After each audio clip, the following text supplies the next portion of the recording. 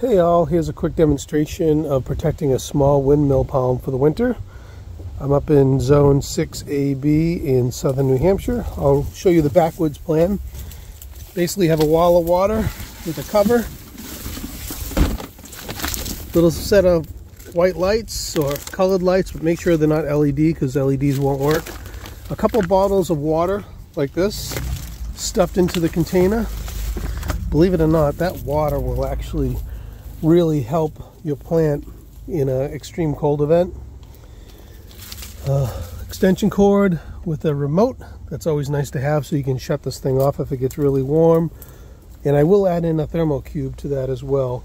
But that's it. Throw the cover on, wall of water, thermal cube, some lights in case it gets really cold. Most of the time I don't use the lights, but in case I need it, they're there, and you don't have to go out there in the middle of the winter if it's really cold out. And here's a little view of some of the other things we have going. Here in mid-November, there's a magnolia. We have a monkey puzzle, some mixed bamboo in the mix.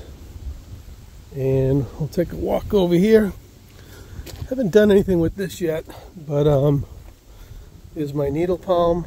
I usually just stuff a couple bags of leaves at the base of it, and that helps keep it warm, but this doesn't need a whole lot. Crepe myrtle, and we have some more southern magnolias on the side of the house. These are getting really big. I had to cut them back this year. Enjoy. Any questions, ping me on YouTube.